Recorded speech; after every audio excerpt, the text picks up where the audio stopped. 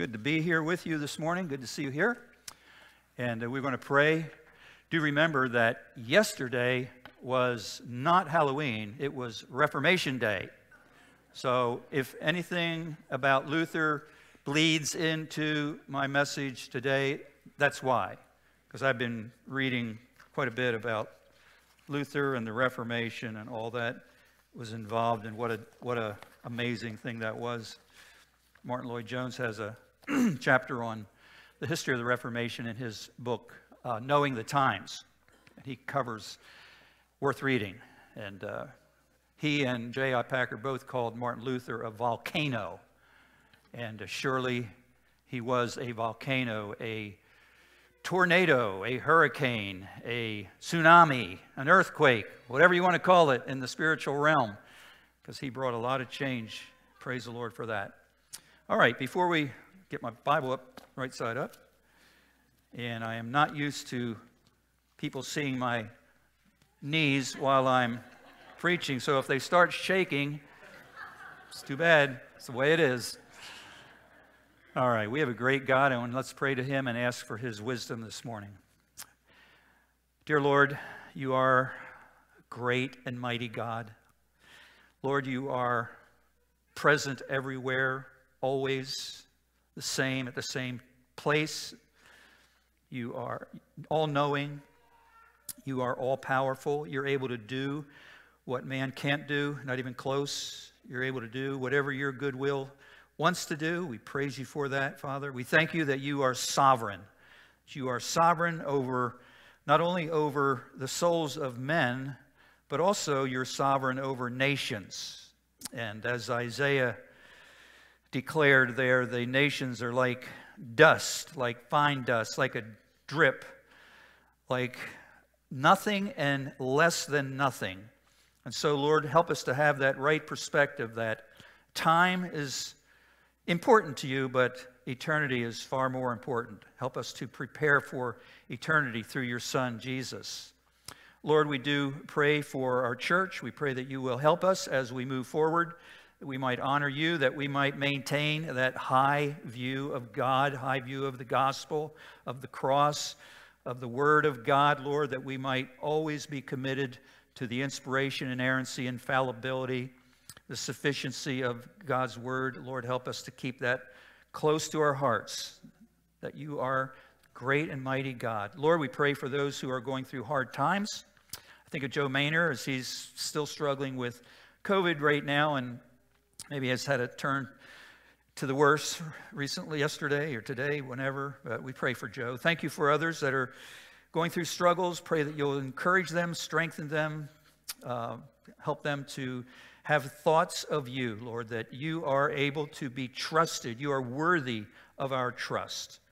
And we do pray for our nation, even though it is nothing and less than nothing in eternity, in the view of eternity. Yet it is important. We're thankful that we're part of this nation that You raised up in these latter days. We thank You for the freedoms and the privileges that we have. Thank You for the leadership that we have. We pray for those in authority, that You will give them strength, help them to do the right thing, say the right thing.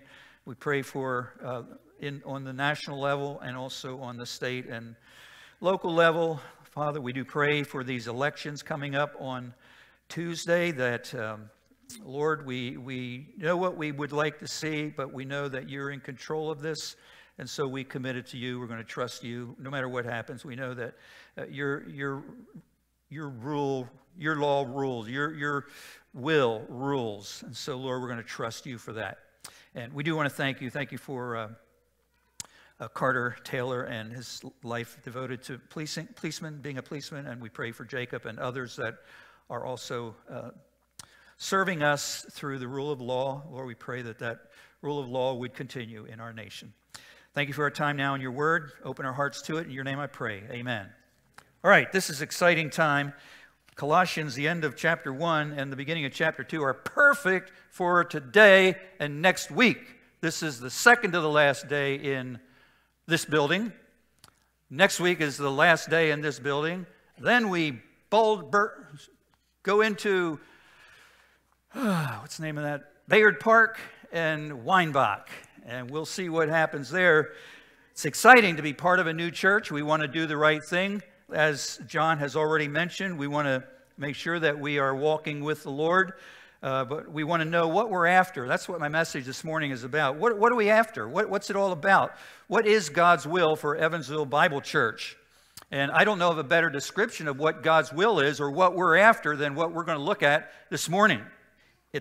At the end of this chapter in Colossians, Paul lays out for us in this section the gold standard of a biblical, Christ-honoring ministry. And we have it right here. We have it right now. We want to follow it. We don't take our cues from the godless culture. We're not about trying to be popular or attractive or even relevant to this world. This world hates Christ. How could we be relevant to a world that hates Christ? We want to take our cues from Paul, the apostle, who took his cues from Christ and ultimately from God. Now, in this passage, it's obviously Paul is talking, beginning with verse 24. We'll get to it here. But I picture Paul here at the front of a long line of volcanoes, a long line of great men and women too, missionaries, disciples, down through the centuries. There's Paul at the beginning of this long line, and with him are Timothy and Titus, and of course Peter and others of the first century. But then along came Polycarp and Athanasius and so on. And then we jump up.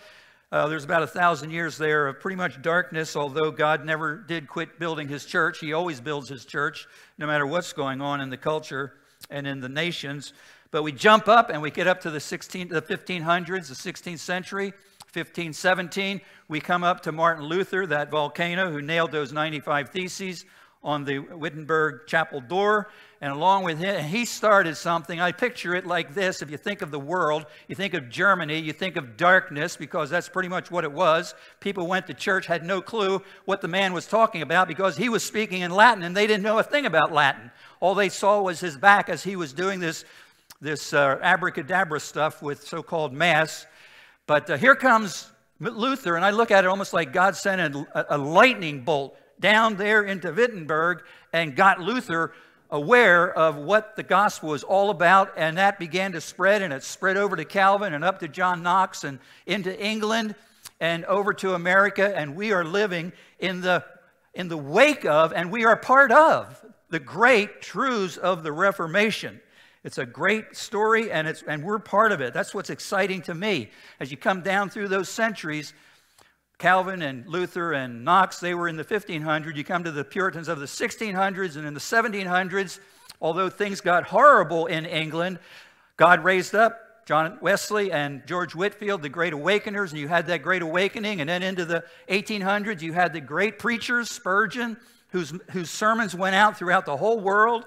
And by the way, I forgot to mention Jonathan Edwards, excuse me, John, but he was in the 1700s, also, of course, part of that Great Awakening. But then you come into the 1900s and you have the great fundamentalist movement in the beginning of this century or the last century.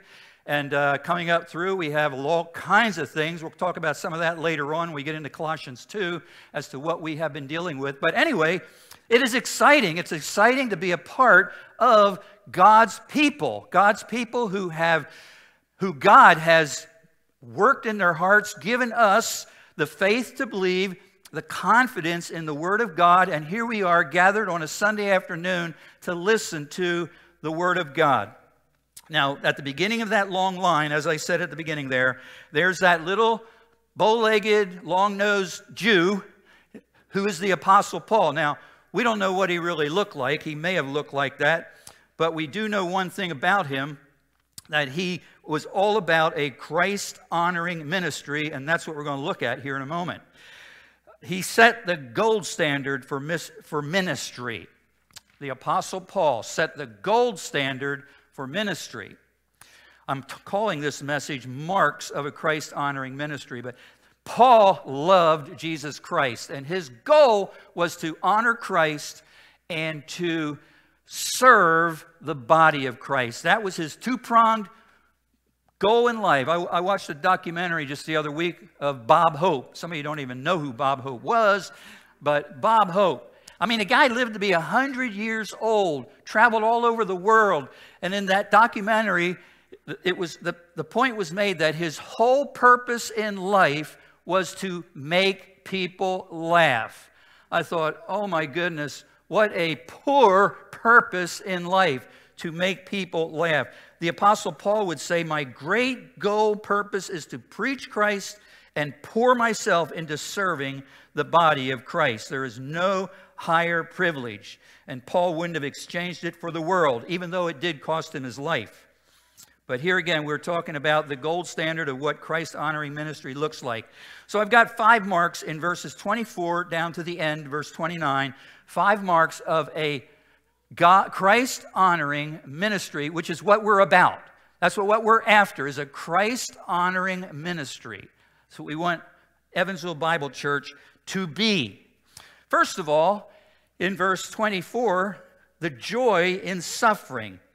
Reading along with me. Now I rejoice, says Paul, I rejoice in my sufferings for your sake, that is the church of Colossae, but also the universal church, the church in the world. And in my flesh, I do my share on behalf of his body, which is the church, his body, which is the church, in filling up what is lacking in Christ's afflictions. Paul found great joy in ministering Christ to others in spite of the hardship that came his way. Does that surprise you about the Apostle Paul? He is all about rejoicing all the time. We already saw it in Colossians earlier. He is always rejoicing, and he's urging you and me to be joyful. He doesn't say, I rejoice for my sufferings. He's not like, yeah, bring on the suffering so I can rejoice more. No, he's saying, I rejoice in the sufferings because he's serving Christ, and he's serving the body of Christ. And you think about Paul and his ministry in Acts. Everywhere he goes, people are harassing him. If they aren't stoning him, they're dragging him before the local courts. They're charging him with stirring up a revolution. They're throwing him into jail. But he rejoiced at the privilege of suffering for Christ. Joy, even in suffering, is a key mark of a Christ-honoring ministry. Now, as we saw in this video, we know nothing of this. We know nothing of this right now. But what may come, we don't know. What may happen, we don't know. But no matter how hard it gets, how many people turn against you and me, the church, no matter what the government does to persecute the church, and I think you and I, we're feeling the water heating up. It's not boiling yet, but it's getting hotter, because those in authority now are those that grew up in the 60s and the 70s, and now they're in high positions of authority. They hate Christianity. It's the one thing that holds this country back from where they wanted to go, and so they hate the church. And we're going to have to deal with that, whether in my lifetime or in yours. We don't know that. But anyway, Paul says, I keep on rejoicing and feeding the church all these great truths of Christ and what it means to be a believer. That's what Paul's up there in Colossians, up in there in Rome, excuse me. That's what he's doing up there. He's up there writing this letter, telling them how much he rejoices in serving them. But notice, though, in that same verse, let's not get past that verse. Look at the end of that verse. In my flesh, I do my share on behalf of his body, which is the church, in filling up what is lacking in Christ's afflictions. What does that mean? He is filling up what is lacking in Christ's afflictions. I mean, what could that possibly mean? Well, we know what it doesn't mean. It doesn't mean that by Paul's suffering, he was earning merits to be thrown into the treasury of merit that Roman Catholicism holds to, the treasury of merit that holds all of Christ's merit, and then all the merits of the saints that do more than enough to get to heaven. Their merits go in there. And so he's like filling up these afflictions of Christ, giving us more. No, it's not got nothing to do with that. It has nothing to do with adding to the effectiveness of the cross of Jesus Christ. It's not adding to the atonement. It's not in any way, it has nothing to do with good works. Christ's work on the cross was sufficient and final to save his people to the uttermost. What's he talking about? He's talking about this, and it's really simple, but it's true. Paul is talking about the afflictions that Christ said we would suffer in this world. He said, they persecuted me, they're going to persecute you. And so Paul is saying, hey, I'm doing my part. I'm taking these sufferings that Jesus said we were going to experience. 1 Peter 4:13 says, to the degree that you share the sufferings of Christ, and of course your sufferings have nothing to do with salvation, but to the degree that you share the sufferings of Christ, keep on rejoicing, so that at the revelation of his glory you may rejoice with exultation. So the first mark of a Christ-honoring ministry is joy, even when it means suffering. And that's for you and for me. Not walking around like we just bit on a piece of glass or something. That's not going to be attractive to anybody that God might be working in to draw them to Christ. No. Rejoicing in the gospel, and even when it's hard. Along with this joy, number 2, is this compelling sense of God's calling or stewardship in the body of Christ. Faithful to your stewardship. Verse 25. And by the way, this means you too, not me only, okay? We'll see that in here just a minute.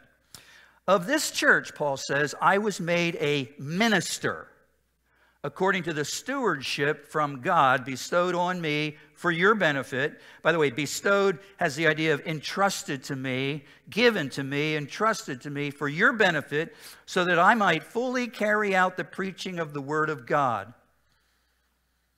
One of the marks of a Christ-honoring ministry is to be faithful to the ministry, to the stewardship that God has given us. Now, there are 2 words that I want you to see in that verse. The first one is minister. See that word minister? And you also see it, if you have your Bible, you see it at the end of verse 23, that he is a minister for the gospel. Minister. What does that word mean? Well, there's nothing high and mighty about it. Minister is the Greek word diakonos. Diakonos. Of course, we get our word deacon from it, but there's nothing high and mighty about that word. Diakonos, minister. It means you're serving someone else. You're serving. The word literally was used of waiters, servers at a table, or even cleaning up the mess that remained after the people left. You were table cleaners. You were table servers. You were doing whatever it took. And that's what a church that honors the Lord will do. We have here, however many numbers we have right here, right now, we have that many servers, servants, ministers. And that's exciting because guess what? We got a lot of work to do. We're going to go over to that building over there, and it's going to take some work cleaning it up and figuring out what we're doing and putting chairs over here and over there. And it might be, I remember when first church, this is my 3rd church now. Okay. The first one though, I was the only leader there at that time. And we had a Christian school. And, when you're a minister, when you're a server, you got to do whatever it takes. Whatever happens, you got to clean it up. So the toilet overflows, which it did. It was way down in the basement. Toilet overflows. You know what's everywhere. And guess who gets to clean it up? The minister, the server. And so you might be in a situation where you might have to serve in that way. Not a problem. The second word that Paul uses in verse 25 is that word stewardship. Stewardship.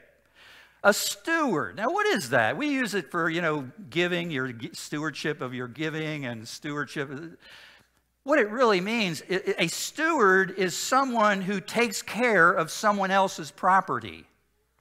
Someone else owns the property and they hire you to take care of it. It's Joseph down in Egypt. When he went into Potiphar's house, Potiphar noticed that he was a man of character, so he made him a steward over his whole household there. And Joseph did a good job. He even resisted, adultery with Mrs. Potiphar and so on. But a steward is someone who is a manager. It's a position of great trust and responsibility. Paul says his stewardship was entrusted to him for the sake of the church. 1 Corinthians 4:2 says a steward, same word. It's a Greek word, oikonomos, house law. The guy that is in charge of what's going on there for the owner. In 1 Peter 4:11, as each one, and now here's where you come in. Okay, you come in. As each one has received a gift, spiritual gift, we've all received spiritual gifts of one sort or another. As each one has received a spiritual gift, let him, I have this memorized, but just in case, employ it in serving, diakoneo, it's the verb, in serving one another as good stewards of the manifold grace of God. So you are not only a minister, but you are a steward for God if you belong to Christ. You know? If you belong to the Lord, you know Christ, then you are a minister and you are a steward. So, what did this stewardship involve for Paul? What is Paul doing up there in Rome? What's he doing? Well, what's he not doing? He's not up there in prison writing books about this. He's not up there in Rome, I want you to get this. He's not up there in Rome writing books about the systemic injustice of the Romans. He isn't calling on Christians to march on Rome to force the authorities to release him. Think about it. What's he doing up there in prison? He's not writing about the problem of Greek privilege. And he's not writing about the problem of Roman fragility. And he's not lamenting his Jewishness because the Jews always thought poorly of the Gentiles, and so now he's lamenting his Jewishness. None of that. What is he doing? Look what it says in that verse. So that I might fully carry out the preaching of the Word of God. He is up there feeding the church. Feeding the church all these great truths of Christ and what it means to be a believer. That's the major ministry that God has called us to. And so how did he go about it? Look what it says. By fully carrying out the preaching of the Word of God. Well, what in the world does that mean? This is really good. By fully carrying out the preaching of the Word of God. Fulfilling the Word of God. This is good. What he means is this. He is not up there shaving off the sharper edges of God's revelation so that people will receive it better. No. He's not softening the message up there in Rome. He's going to say some pretty hard things coming up here in chapter 2 of Colossians. You remember Micaiah in 1 Kings 22? I haven't preached about him for so long, I almost forgot about him. But 1 Kings 22 is worth your reading. But Ahab wants to fight against Ramoth Gilead. He called, I think, Jehoshaphat to come up from the south to join him. But he wanted the assurance of success. He didn't want to go out there and be beat. So all his fawning, toady prophets got in front of him and said, "Go, O Ahab, you will win. Go, you will have success. Oh, go, God says, I just got a message from God. You're going to win." Ahab knew they were fawning toadies. So he said, "Is there a prophet here of the Lord somewhere?" And someone said, "Yeah, there's Micaiah, but he never tells you what you want to hear." He says, "Go get him." So the messenger runs down to where Micaiah is. The messenger runs in there and he says, "Micaiah, Ahab wants you to come and prophesy about Ramoth Gilead. But Micaiah, I want you to know something. All the prophets agree, they all are of one mind here, that Ahab is going to win. So when you get up there, you make sure that you tell Ahab what he wants to hear. He likes his ears tickled." And here's what, I'm not going any further except to say this. Here's what Micaiah said in verse 14, quote, "As the Lord lives, what the Lord says to me, that I shall speak." And that is a great word from the Word of God. And so for Paul, fulfilling the Word of God means fully carrying out what God has said, preaching the Word, holding nothing back, hiding nothing, changing nothing. It may be offensive to people. And, you know, as a pastor, I've had people tell me, hey, don't talk about Roman Catholicism today because I've got a Roman Catholic friend coming in and, man, I don't want her to hear that. Okay. Don't talk about XYZ, your favorite sin, you know, because I've got to... No, that's not how it works. That's not how Paul did church. That's not how we do church. Not that we're nasty or anything. In fact, we're quite nice, aren't we? I think. It may be offensive to people. It doesn't matter. Don't shape the message to make it culturally relevant. Here, it may rub people's fur the wrong way. But, like one old preacher said, and some of you heard this already, this illustration, but like one old preacher said, well, then let the people turn around. Think about that for a while. This is a huge part of the gold standard of Christ-honoring ministry. Faithful to fulfill the Word of God, whatever God says that we must speak, and preach it with authority. In 2 Timothy chapter 4, Paul told his disciple Timothy, preach the Word, be constant, in season, out of season, reprove, rebuke, exhort, with all long suffering and patience, because the time's going to come when people are going to turn away from the truth. They want their ears tickled, but you be sober in all things. Fulfill your ministry. Don't cave. That's what we're committed to for the benefit of the church. The third mark of a Christ-honoring ministry is joyful when we suffer, faithful to our calling to the ministry. Number 3, exalting Christ, or if I had the time to do it again, I probably would have changed that title to unfolding God's mystery, because God's mystery is Christ. But look at Colossians 1, 26 and 27. That is, he's talking about preaching the full counsel of God from the previous verse. That is the mystery which has been hidden from the past ages and generations, but now has been manifested to his saints, to whom God willed to make known what is the riches of the glory of this mystery among the Gentiles, which is Christ in you, the hope of glory. Now, a mystery in the New Testament, and there's probably about 10 of them if you use a concordance. I'm not going into them. But a mystery in the New Testament is a truth that humans would never have come up with. A mystery in the New Testament is not some woo-woo-woo-woo thing. A mystery in the New Testament is a truth that only God could reveal. And the mystery that God revealed here is that Jews and Gentiles, at least this is part of it, Jews and Gentiles have the same footing, the same standing before God. Before, God's focus was on Israel, and the Gentiles had to become Jews. And we see this struggle in the book of Acts. You see it in Acts 15.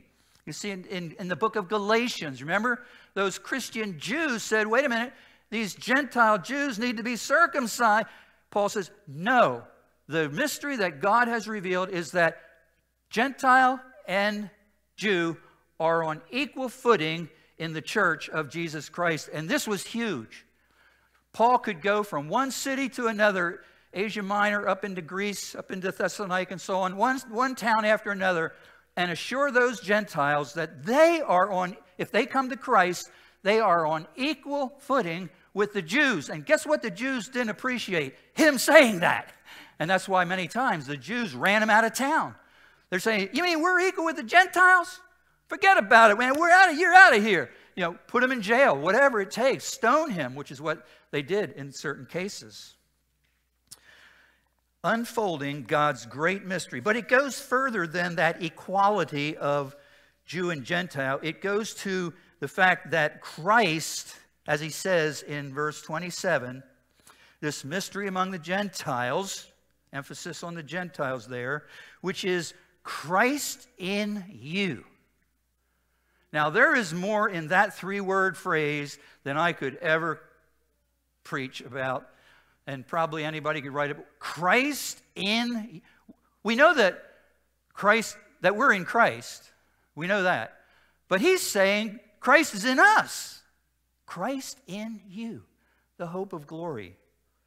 That's just amazing. That Christ would not only be with you, but live in you. Even though you, and we probably don't have any Jews here, unless maybe historically, whatever, forget it. But we have Gentiles here. Christ lives in you, even though you are a filthy, dirty, ceremonially unclean, bacon-eating, ham-chewing Gentile. Ugh, the Jews would say, ugh. It would almost make them vomit thinking of this filth. And Christ, the Messiah, is in them, in the Gentiles. What an amazing thing. God's mystery revealed is that Christ would live in Gentiles. This is the great mystery that Paul rejoices in. Christ in you. You know, he says that in Galatians 2, verse 20. I've been crucified with Christ, nevertheless I live, yet not I, but Christ liveth in me. Christ liveth in me. Christ liveth in me. Christ liveth in me. Are you familiar with the song? Christ liveth in me. Christ liveth in me. Oh, what a salvation this, that Christ liveth in me. That means that Christ is your sufficiency. This is worth talking about. An assuring truth. Christ in me. So when Christ is in that boat in the Sea of Galilee, when he's in the boat, so there's the boat, Christ is in the boat, could that boat possibly sink? It wouldn't matter how strong the storm would be. No storm could sink that boat because Christ is in the boat. And the same is true now with you and me. This is great assurance that Christ is in me. When I die, where is Christ? He's in me. I don't understand all that, but wherever I am, there Christ is. I think Paul uses that to exhort the Corinthians. You know, if you go into a prostitute, you're taking Christ into a prostitute because Christ is in you. Christ liveth in me. And then he says, which is your hope of glory. He's your hope of coming glory. If he's in you, when you die, you're going to glory. He's like, somewhere I've got, he's like the anchor of your soul to eternity since Christ liveth in you. Now there's tons more in that phrase that I am not able to get into and don't even know how to. Number, whatever it is number 4? Rejoicing, faithful in your stewardship, rejoicing in the mystery, exalting Christ. Number 4 is building up God's people. This is what we're about. This is all about what we're about as a church. Because we're about what Paul's about. And what I've just talked to you about is what Paul's about. So we want to be what Paul's about. And what is Paul about? All these things. But this one, especially, building up God's people. That's what Paul delighted to do. Building up the people of God. And there are 5 key elements there. I don't want you to get confused here, but this is under building up God's people. What does Paul say? How do we do that? How do we build people up? How did Paul build? Number 1, Paul proclaimed a person, and that person is Jesus Christ. Look at verse 28. We proclaim him. We proclaim Christ. We don't proclaim Darwin or Marx or Freud or any human being. We proclaim Christ. That's what it's all about. People are on their way to hell. They're sinners, and they need to hear about Christ in all of his grand person, the God-man, and all of his great work on the cross, all of his promises about his coming. He's prophet, priest, and king, and so on. We preach Christ. We preach Christ. Number 2, we build up every believer. I didn't read that verse. I want to read verse 28, and while I'm reading it, track with me there and tell me how many times every man appears in that one verse. Check it out. We proclaim him, admonishing every man and teaching every man with all wisdom, so that we may present every man complete in Christ. How many times was that? 3 times. Every man. We build up every man. Nobody is in the stands here. Of course, you can't use this illustration today because nobody's in the stands on the football team either, but in the football game. I never have those cutouts. What is that all about? Did serious adults actually do that? Blows me away. But nobody in the stands on this deal. Everybody's on the field. Everybody, you're an end, you're a running back, you're a tackle, you're something. You're in the game. Every man. And Paul uses the Greek word anthropos. And I know we've got some Greek scholars here. So anthropos, it's a generic name for a human being, a man. So it's not just gender man. It's men, women, boys, girls. Every man, 3 times he emphasizes that. And I think that's just wonderful. If you're a Christian, then all the truth of God's word is to build you up in the faith and mature you and equip you. And then number 3, 3 and 4 go together. There's 2 words here that are just defining for ministry. And that first one is admonishing. Admonishing. We admonish every man. Admonish means we tell people what God says. We take God's word and we tell them what it says, and maybe they're going the wrong direction. They need to be warned. They're admonished. It's the word that J. Adams used for his whole movement of nouthetic counseling. It's that word nouthetic. It's placing it in the mind. It's taking God's word and positively teaching it, but that comes next. But it's warning people. And Paul met with the Ephesian elders for 3 years, and he says, I cease not to admonish you day and night, telling you who God is, who you are, what God calls you to do. You're going the wrong way over there, brother. Come back this way. Admonish. We need to be willing to be admonished, but sometimes we admonish others. We do it like a father does his son if he's a good father. It's a family word. It has and it's used of that, I think, even in, well, it's used in Ephesians that way. Parents, bring your children up in the nurture and admonition of the Lord, showing them the right way to go. And then, that's number 3, we admonish. And then we teach every believer with all wisdom. That's what he says right there. Teaching every man with all wisdom. Do you wonder why we keep on digging into the word and bringing it out and trying to unpack it so we can see what it says and how it applies? That's what we do. We got one book, only one. We dig into it. Now, if you're a Sunday school teacher, you're digging into it. Or if you're a small group leader, you're digging into it. If you're a preacher, of course, you're digging into it. And let me give you a couple of words here. We dig into it. That word is the Greek word exegesis. We go into the word and pull out what the word says. I think I mentioned this earlier a few weeks ago. We don't eisegesis, and that is come up with some thoughts of our own and then look to the Bible to try to figure out where the Bible might support my thoughts. That's eisegesis. That is not exegesis. We dig in, we bring it out, and then we got it out there. And really, in one sense, that's not that hard. You know, most of the Bible is fairly easy to understand. I mean, there's some tough parts.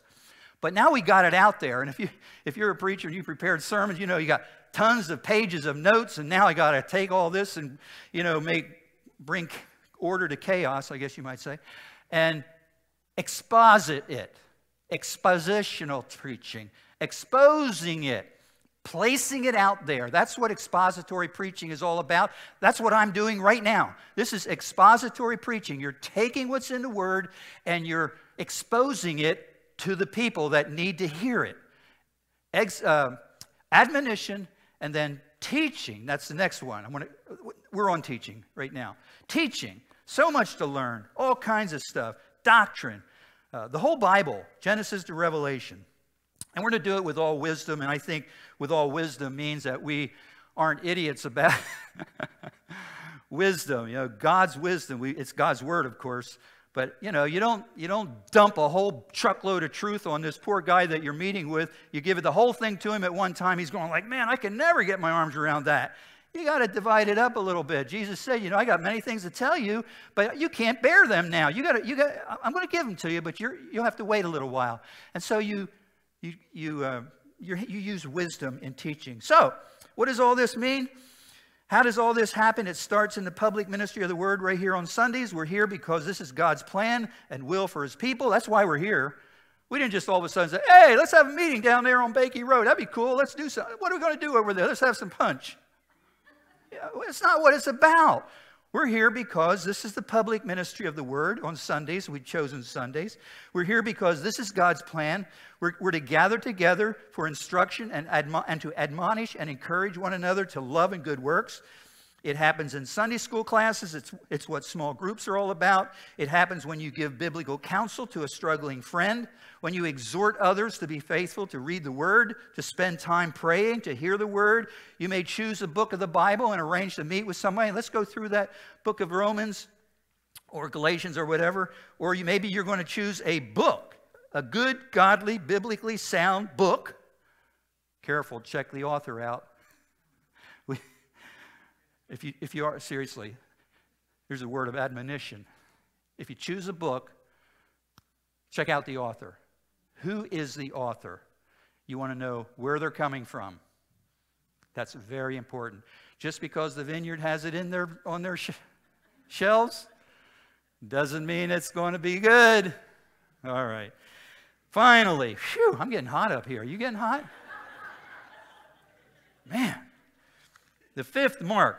Now, we're away from those things I just went over under building up God's people. The fifth mark, and finally, laboring in God's strength. But look what Paul says here. For this purpose also I labor, striving according to his power, which mightily works within me. Paul wasn't lazy. He was a worker. Christ-honoring ministry is work. Yeah. There's times I'd much rather go mow the yard than sit down there for 3 more hours and try to figure out what Paul's saying in this passage. There's some things that are easier. Work. Paul labored. He says, I labor. And then he says, I strive. That word strive is agonizomai. It's a Greek word. Agonize. It just means serious, hard work. So if you're in ministry, which you are, but if you're in a teaching kind of ministry, listen, okay, we got the Sunday school coming. This is a great time for this. We got Sunday school coming, right? Have you ever been like many Sunday school teachers, especially if you're teaching like junior age boys? They're the best to teach, by the way. If you can teach junior age kids, then you can probably preach. Because if you can communicate it to them, you can communicate it to older people, just grown-up kids. But Tasha, what was I going to say? You need to be, oh yeah. You're on the way to church. It takes you 15 minutes to get to church. Oh, I'm teaching that class this morning. Take about, 8 minutes to look over the lesson. You get in there. Are you prepared? Come on. You got to take some time on Saturday. At least. Read about it. Read whatever the Word says about it. Get in there and do it. Not that it's burdensome, but it is labor. It's hard sometimes, cutting out the time. But Paul says, I labor and I agonize. But then he adds this, and I love this. According to God's power energizing him. How did Paul do that? He worked hard, no question about it. Worked harder than I do, I'm sure of that. But what did he do? He knew what he was supposed to do, write this book of Colossians, so he prayed, Lord, I need your strength here. Without you, I can do nothing. Help me to do the best I can. I'll give you all the glory, and that's what it's about, giving God all the glory. 1 Peter 5:10, I think 5:10, I believe it is. Whoever serves, let him do so as the strength. No, it's 11. Whoever serves, let him do so as by the strength which God supplies, so that God may be glorified through Jesus Christ. So when it's all said and done, any good done in your ministry or mine, God gets all the credit. This passage is the gold standard for ministry. Paul loved Christ. He loved the body of Christ. He found great joy in serving that body, seeing God's people grow and change. Let me ask you just a few personal questions. Do you love Christ? Do you love Christ? He loved you and gave himself for. I love that song, The Love of God. That's been one of my favorites. It's wonderful. Do you love Christ? Do you love Christ's body? Do you love the people of God? You're in the body of Christ. God reconciled you to himself through Christ, and when he reconciled you, and I think Blake mentioned this last week. When God reconciles us to himself, then he, at the same time, ipso facto, we're all reconciled to one another. We don't go out there and try to achieve some kind of reconciliation. We are reconciled to one another. We love one another. Do you love the body of Christ? Do you love the people of God? Is there any way that you could be discipling others even right now? You might be amazed. You might say, oh, yeah, that's right. There is that one person that I could maybe ask about going through a book of the Bible or a good book. Will you ask God about this? Are you excited about a ministry that emphasizes the admonishing and teaching ministry of God's Word, like it says in Colossians 1:28? By the way, that verse has always been a defining verse for me in terms of ministry. Admonishing and teaching. That's what we do. Proclaim him, admonishing and teaching with all wisdom. Perhaps you aren't really a believer. You have just heard God assuring sinners just like us that Christ will come and dwell in any sinner who turns to Christ. Is Christ in you? Ask yourself that question. Let's pray. Dear Father, thank you for your word. Thank you for the Apostle Paul. Thank you for this little book of Colossians, giving us this gold standard for what ministry really looks like. Lord, may our church look like this. We fail, we mess up. We don't do it perfectly for sure, by a long shot. But Lord, we got our marching orders here. We know what a Christ-honoring ministry looks like. We need to elevate Christ, exalt the Word of God, ministry, the church of Jesus Christ, through it all, that you would be honored and glorified. In your name I pray, amen.